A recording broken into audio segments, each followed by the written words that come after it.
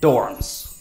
From the good, to the bad, to the inhumane, dorm living is a rite of passage for Stanford students. Today, we're on a journey to find the most lit place to live on campus.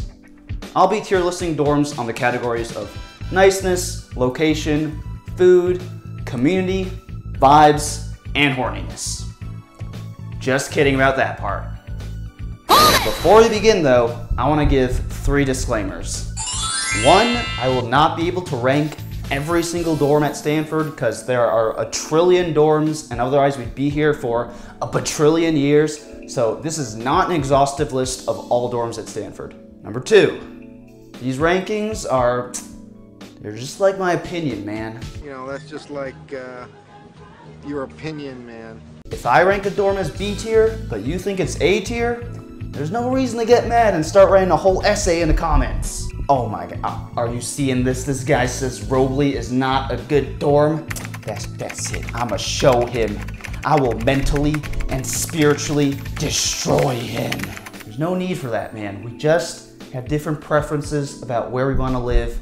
There's no need for violence. And lastly, if I'm being honest, the best dorm at Stanford is probably a B tier dorm. Basically, every dorm has tiny rooms with no privacy, terrible architecture, foam pads, not even mattresses that are like sleeping on a wooden board, laundry machines that will destroy your clothes, kitchenettes that show why we need law and order lest someone steal your food, and worst of all, living in a Stanford dorm means you will be living amongst Stanford students. A fate I would not wish upon anyone. I think I'd rather live in a frickin' monkey enclosure than among Stanford students. However, for the sake of this video, I'll be grading the dorms on a curve so everything isn't just smushed into 3 tiers. But keep in mind, when I say a dorm is S tier, what I really mean is it's the best of the B tier dorms. All right, with all that out of the way, let's begin. I'm gonna start with the freshman dorms and then work our way to the upper class dorms. First up, we got Stern and Wilbur. And yes, I know these are 2 totally separate dorms, but I'm grouping them together because they have a lot of similarities. They're both known for providing the typical college freshman experience. So, if you've always dreamed about having wacky adventures and late night conversations with your roommates and lots of partying and horniness, then you've come to the right place. Because these dorms are filled with naive, idealistic, and, again, horny freshmen, and because these dorms are located on East Campus and therefore don't give their residents seasonal affective disorder like dorms on West Campus, these places are a petri dish for allowing 18-year-olds to be exceptionally 18 years old. Stern and Wilbur also have great locations on campus, being close to a lot of the buildings where classes take place and multiple dining halls. These dorms do have some differences. I feel like Stern is a little bit more physically connected while Wilbur is kind of more spread out, and Stern is definitely more Instagram friendly. On the negative side though, these places can exacerbate feelings of being left out, since cliques and typical social hierarchies easily form within the summer camp-like atmosphere. Overall, Stern and Wilbur provide that cliche freshman experience and are the most coveted dorms among freshmen. Based on the tight-knit communities, good location and food, and strong High School Musical vibes, I'll place Stern and Wilbur in the S tier. Next up, we've got Crothers. And let me just say, if you're a freshman assigned to live here, I hope you enjoyed having hopes and dreams. The single word I would use to describe Crothers is jail. It looks like jail on the outside. It looks like jail on the inside. It even looks like jail in the cells. I mean rooms. It even has a jail yard. Crothers is basically this giant concrete eyesore in the middle of campus that was probably just built as a baseline shelter rather than a place for personal growth or development or getting enough vitamin D. And listen, even though I didn't live in Crothers, I did spend a lot of time in Crothers because all my friends lived there their junior year, so I know what I'm talking about. The rooms are mainly one-room doubles with thin walls and zero privacy. Also, I don't know if it's like the angle at which Crothers is aligned with the sun or something, but it's always super dark in Crothers, even in the middle of the day. So it feels like you're living in a freaking dungeon. The freshman rooms in other dorms are also shitty one-room doubles though. So what really puts Crothers over the top in the crap department is the shitty ass vibes. It feels really cramped, like you're living in a sardine can. The interior is like all a different shade of gray. There's always this weird smell, and the common spaces are all super tiny. And also, all the bathrooms in Crothers are gender neutral. And FYI, before you come to cancel me, I am fully in support of gender neutral bathrooms, and I think every building should have multiple gender neutral bathrooms, and maybe this is just my societal programming that makes me feel this way, but let's just be real. It's awkward to walk into the bathroom to take a huge shit, and there's your hall crush brushing her teeth. Interestingly, everything outside of Crothers is actually kind of good because it's right next to Stern and Wilbur, so it also has that good location.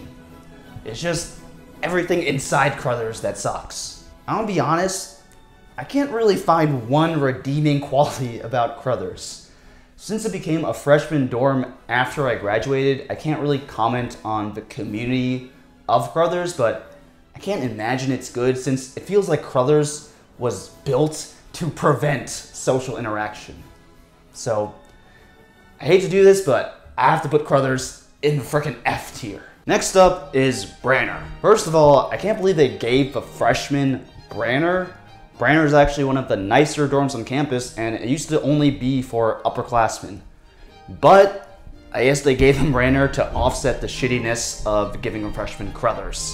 Branner has big golden age of Hollywood vibes. It's old like Crothers, but while Crothers is old and shitty, Branner is old and classy. Look at these sweet-ass high-vaulted ceilings. The chandeliers. The piano. The comfy cushions. Alright, get the fuck out of here. The big-ass windows. Just, mwah, chef's kiss. I can just imagine some Victorian ghosts sneaking down the hallway, but in a cool way, not a scary way.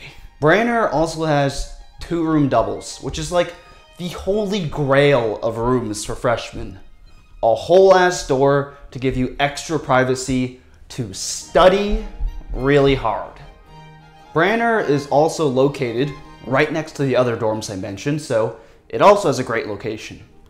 It even has its own smaller, dedicated dining hall that isn't as crazy or packed as Stern or Wilbur's. Overall, Branner is a really cool dorm, so I'll put it in the A tier.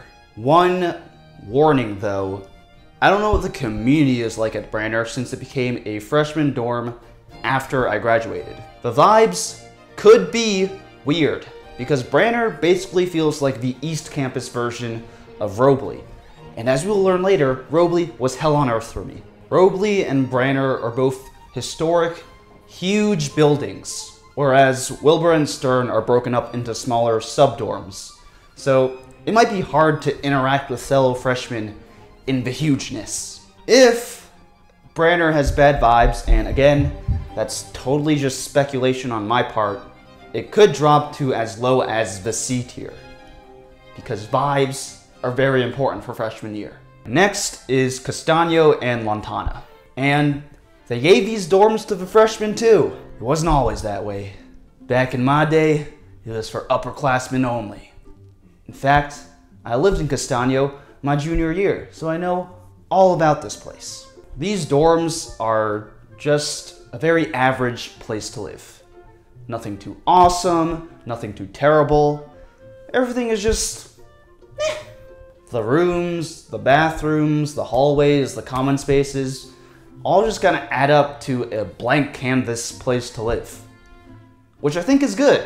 At least you're not living in Crothers and can actually see the sun. These dorms also sometimes look Instagram worthy. There's this big window in the staircase in Lantana and Castaño that gives you a great view, and it is cool to ride your bike back from classes into this secluded little oasis on campus. The location is both good and bad.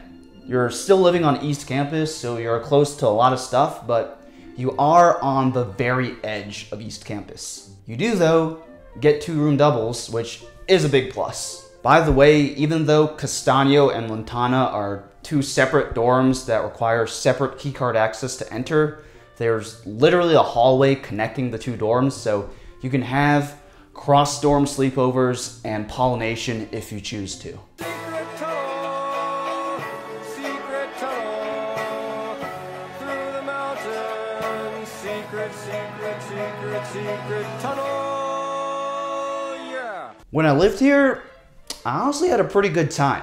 I lived in a single, which was mega lit for me because I didn't have to deal with the annoying Stanford general population, and I could just mole person up and be hella antisocial and weird. Which is great if you're a depressed junior like I was, who didn't want to make eye contact with a single person in the dorm, but might be rough if you're one of the freshmen assigned to live in the singles, because I think people have this fantasy of mega bonding with their roommate. Overall, I'll put Castaño and Lantana in the B tier for just being okay places to live, but I could see these places going as high as the S tier if the vibes are good. I could see Castaño and Lantana producing the same crackhead energy as Wilbur and Stern, since these dorms look way more like Wilbur and Stern than Branner looks like Wilbur and Stern. But again, that's just all pure speculation on my part.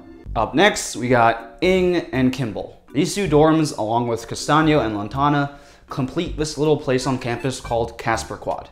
And I actually lived in Kimball my sophomore year. There's nothing that remarkable about Ing and Kimball. They basically have the exact same pros and cons as Castaño and Lantana. The only difference really is that Ing is the newest building since it was built a few years ago, and Kimball is the biggest of the 4.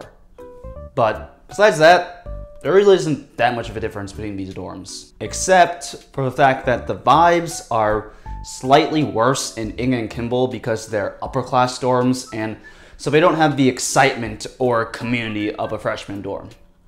Because of that, I'll just put these dorms in the B tier. All right, now we're gonna go all the way to Flomo. Flomo's best feature is probably its dining hall, which I think I put in the S tier in my dining halls tier list video. They serve good food, and I think the little rooms they have for eating are a good place to get freshmen to talk to each other. Flomo's main downside is that it's on West Campus. Quick digression about West Campus. West Campus has just terrible vibes. I don't know if it's because it's so spread out, or because it's so far from classes, or maybe there's just a permanent cold front hanging overhead. I don't know, but living on West Campus sucks. If you want to have the typical fun college experience, live on East Campus. If you want to contemplate your entire existence and why you went to this stupid ass school, live on West Campus. I can almost guarantee you that if you did a survey of Stanford students, mental health issues would be way higher on West Campus than East Campus. Basically, people who live on West Campus are depressed, and people who live on East Campus are depressed and go to parties. Anyway, like I was saying, Flomo's location isn't the worst, but it's still not that good because it's only close to one dining hall, Flomo, and it's a decent bike ride away from classes. The vibes are also not as poppin' as they are at Stern or Wilbur, and the gray-ass buildings of Flomo are a tier down from the good dorms on East Campus. Overall, I'll put Flomo in the B tier because it's not the worst place to live if you're a freshman, but also not that good. Next is West Log, which is like a worse version of Flomo in every way. The main problem with West Log is that the vibes are all out of whack. In Flomo, there's at least a spark of hope that you might be able to have a fun freshman experience. In West Log, all that hope is flushed straight down the toilet because West Log is located smack in the middle of West Campus. The vibes are all off, and the community here is more fractured than most other freshman dorms. Again, I don't know why it is that way, but It just is. Anecdotally, people who live in West Log just have a lonelier, less fun freshman year. Since most freshmen live on East Campus, you'll be disconnected from them and just gonna have to deal with the freshmen on West Campus. And as a former freshman resident of West Campus, let me tell you, I am not even exaggerating when I say that living on West Campus probably derailed my entire Stanford experience. It's actually hard to even imagine how terrible things would soon become. Besides that, West Log also has a bad dining hall, a bad location, and some of the rooms are even older than Flomo's. Some good things about West Log are that the courtyard is pretty and you're close to the good gym on campus, and some of the rooms have sinks in them, but that's about it. All the important things that you look for in a dorm suck here, so I'm gonna have to put it in the C tier. Next is Governor's Corner. If you're assigned to live here as a freshman, I am so sorry to have to be the one to tell you this, but you're fucked. This place is even worse than West Log. Just pack it up, man. Transfer to a different school, because you ain't having that fun freshman experience. You're gonna be battling with your demons every single night here. Governor's Corner, aka GovCo, is just so damn far away and isolated. You're literally a 20-minute bike ride from East Campus, so most freshmen are never even gonna come by here. GovCo is even far away from Flomo and West Log, so if you want to make friends, you just have to pick among the tiny group of freshmen who are banished to live here. GovCo used to only be for upperclassmen who are better equipped to deal with the crippling loneliness of these dorms, but I guess they gave the freshmen GovCo to offset giving them Branner, Castaño, and Lantana. I mean, what else is there even to really say? The vibes are just fucking terrible here. There's one dining hall, you gotta bike like 100 miles to class, and it's absolutely dead here. There's no parties or events ever happening here. F tier. I can't believe they did the freshmen dirty like this by assigning some of them to live here. But if you're looking for a desolate place to study without distractions, GovCo is great for you. Alright, that's all the freshman dorms, now let's do the rest of them. Toyon. Toyon is the most preferred place for sophomores to live, and with good reason. Toyon has old vibes and is beautiful, with a humongous common space, some nice trees, and even a fountain outside. Very cool and very good vibes for sophomore year. There's still a sense of community, but it's a more mature version of the crackhead energy from freshman year, since it's time for y'all to get #serious about your studies. It has a good location on East Campus, and most of the rooms are 2-room doubles, which is big thumbs up. Overall, Toyon is a nice mix of friendliness and quietness for sophomores, which makes it probably the ideal place to live for them. In fact, I had some friends who lived in Toyon their sophomore year, and they seemed way less depressed than I was. I'll put Toyon in the A tier for being a very solid place to live. Next is Mirrielees, which is the big boy dorm. It's apartment-style living, with probably the biggest rooms on campus, with actual living rooms and a big boy kitchen. You even get your own bathroom, which is kind of a godsend so you don't have to see people shit on the floor on the weekends. When living in Mirrielees, you don't have to be on the stupid-ass expensive meal plan and can actually cook your own food. Considering though that the nearest grocery store is a pretty hefty walk or bike ride away from campus, it might be hard to find the time to cook meals while you're also being a student. But hey, at least you're not being highway robberyed by R&D for these expensive-ass meals. Besides that, Mirrielees is a pretty huge building and has a reputation for being the dorm of choice for student athletes. Community seems to be non-existent since everyone is busy keeping to themselves and doing their own thing in this big-ass building, and the location is pretty poor. Even though it's on East Campus, it's all the way on the edge of East Campus. Overall, if you're into the whole independent living thing and are fine with living with a bunch of jocks, Mirrielees can be a good option for you. For me, I'll just put it in the B tier. Next up is EVGR-A, and holy shit, here comes the big bucks. These buildings weren't even finished by the time I graduated. It was just a bunch of steel and dirt. And now it's the lap of luxury. You got the amazing views. You got the spacious rooms. You got your own kitchen. You got the amazing hardwood floors. But two knocks here. I'm guessing it's really hard to build community here in such a huge, humongous building, especially when there are a bunch of grad students also living here, and grad students are like the most antisocial people on earth. And EVGR-A is really far from campus. Just for those two, I think I have to knock down EVGR-A to the B tier, but the building itself, beautiful, S tier. Next isn't really an official place on campus, but it's what I'm calling the far row. I'll be honest, I do not know much about these dorms because they are located in like the land where the sun does not reach. In fact, I think the first time I ever came here was after I graduated because I had a friend who was living here his senior year. The main thing you have to know about these dorms is that they are super far away, and I'm not kidding you, you have to like bike up this giant ass hill to get here, and it's right by the highway that passes by Stanford. Despite the shitty location, these places actually have pretty decent vibes. I don't know why the vibes are better here than they are on West Campus when they're both remote locations, but they just are. People hang out, there are chefs who cook the food. It's a chill time and a decent place to kick back. There are also some pretty cool outdoor spaces here, and parties actually get held here, unlike on West Campus. Overall, I'll give this place a C+ tier, B-.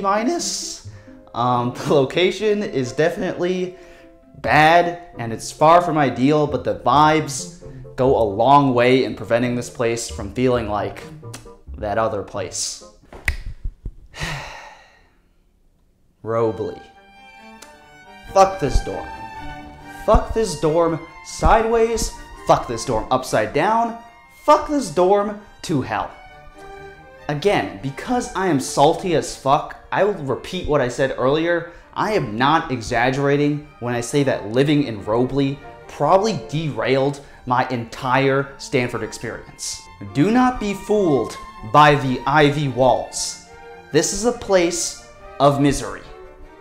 And they changed this dorm to be upper class only, so freshmen like me no longer have to suffer through this place, but the axe forgets, the tree remembers. Let me just list the ways in which Roble sucks. It's old, but not in a cute way, in a that stain has been there since the Soviet Union kind of way. The rooms are quads, which means you get all the zero privacy of a one-room double times 2. The halls are super isolating. I was in hall 1C, which was like living in quarantine in 2017. Fuck 1C. Lakeside dining is terrible, the location is terrible, cops are always giving out tickets at the stop sign by Roble, the dorm is isolated from any other dorm, and if that wasn't enough, there is literally an evil hex garden right outside. Roble sucks. I hate everything about Roble. I hate the pretentious ass ivy outside. I hate the ugly, smelly ass carpets. I hate the maze-like, confusing hallways. I hate the noise that's always coming from the shit that's going on in Roble Theater. Roble, man. Roble. They should honestly just push this dorm into Lake Log and replace it with a giant compost heap. It would benefit Stanford more than Roble currently does. Die tier. Go to hell, Roble. Next is Suites. Suites is located in the same place on campus as GovCo, so they share a lot of the same cons. But there are some differences. In Suites, there are 4 to 6 people to a room. So if you're an antisocial fuck, don't live here. Suites also probably has the best food on campus. since there are 4 private chefs who cook delicious foods for each building. It's very vibey to have a meal in suites, and side note, I was a dishwasher for suites my freshman year, so I got to see and sometimes even have some of the delicious foods. Shout out Dennis, the chef I washed dishes for. You was a G. Also, confession time, I was the guy who cooked dinner on Sundays because Dennis had the weekends off. So apologies for the people in suites in 2017 for my weird ass pasta nights. Overall though, suites does still have a really bad location, and I personally am not about that socializing life, but just for the food, I'll put it in the C+ tier. All right, next is the row. The row is where people who want to feel popular live. It's dominated by juniors and seniors who are vibing out. You only live on the row if you want to have a good time. So while each specific dorm is unique and has its own community, in general, people are pretty chill and looking for other people to hang out with. The buildings are pretty unremarkable. While they might look really cool on the outside, on the inside, they're at best just marginally better than the average Stanford dorm. What makes the row is the vibes. At night on the weekends, you'll often be able to hear the mating calls of freshmen from your window, and you're only a stone's throw away from all the lit parties on campus. Combine that with the best location on campus, smack in the middle of all the action, and good food cooked by private chefs, and you've got a cool place. But I'm gonna have to give the row a ding because I feel like it was full of the people I strongly disliked the most at Stanford. Fake, preppy people who are just looking to graduate and then find a nice cushy job at the top of the capitalist ladder. Maybe I was just projecting my own insecurities and self-hatred onto these people and I'm just a jealous cow. Or maybe they're all butts. This is my channel, so I make the rules here. I'm sure a lot of people love these dorms since they're consistently the most sought after places to live, but row life just ain't for me. I'm gonna have to put it in the C tier. Next is co-ops. These places are weird, man. They're basically the same as row houses, similar buildings, similar locations, similar food situations, but if row houses were run by vegan anti-war hippies. Are they nudist? Do they do a lot of LSD? I don't know, but these reputations aren't totally divorced from the reality of co-ops. Weird vibes, man, but if you're looking for a place to have a Communist Manifesto book club, this is the place for you. C tier. And those are all the dorms. A few bonus points. Frats and sororities also exist. They have their own dorms, but they're for cool kids only. If you're rich and white, you can live amongst them. Otherwise, you gotta slum it with the poors. The neighborhood system is really stupid. Basically, after I graduated, Stanford implemented this neighborhood system where you get assigned to a letter and you only can live in dorms assigned to that letter for all of your 4 years at Stanford. Oh, how I wish Stanford had something like Harvard's undergrad residential system. But they don't. Fuck Stanford. They spent all this time coming up with a new system just to come up with this stupid ass neighborhood system. And they couldn't even give cute little names to the neighborhoods. They literally just named them after letters. Stanford is also kind of facing a housing crisis where there just literally aren't enough rooms on campus for everyone, though building EVGR might have helped with that. My sophomore year, they were converting singles into doubles, which shows you how bad it got. Here's an idea, Stanford. Build some frickin' dorms on West Campus so that place isn't so desolate. One last note. I know I cracked a lot of jokes in this video and talked about how some dorms suck, but in reality, what dorm you live in doesn't have that big of an impact on your experience at Stanford. There are cool, friendly people everywhere, and at most, you're a 15-minute bike ride from anywhere on campus. Being assigned to a certain dorm isn't a death sentence for your social life.